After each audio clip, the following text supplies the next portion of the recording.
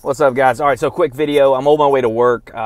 So tell me, is this nihilistic? I'm going to treat people, try to fight this coronavirus thing, and see what happens.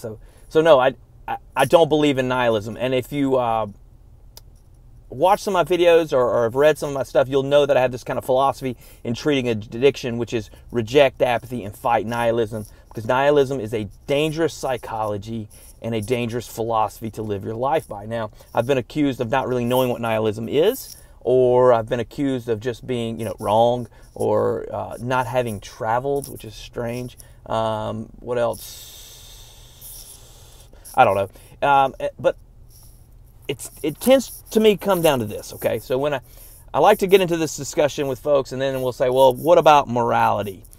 And most nihilists will say morality is subjective, okay? Which means what you think is right for you. Somebody else has different views. Now, this sounds good because what they're usually thinking about is just like your own personal choices for like who you're with, and it's almost like when you talk about objective morality, they are so worried you're going to try to put some kind of restrictions on their sex life that they just can't stand for that, right? But no, what I'm talking about is just because we differ on what we think is right or wrong does not make it subjective. It's just a differing opinion, because there could be an objective truth that one of us is wrong or that both of us is wrong, okay? So we're trying to look for that objective truth. Now, to me, it is obvious that morality is objective and not subjective. Now, we're not talking about like little places where, the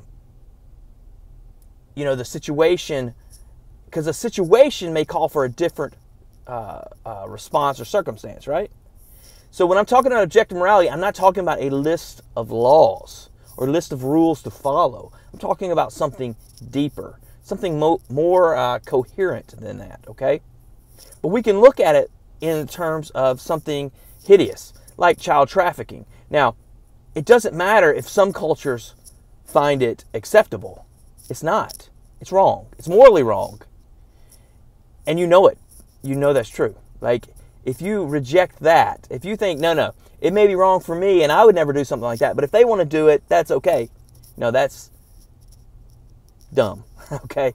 And that's not an appropriate response. So therefore, we have to figure out, okay, then what is right, what is wrong, and what is the objective standard for those things, okay?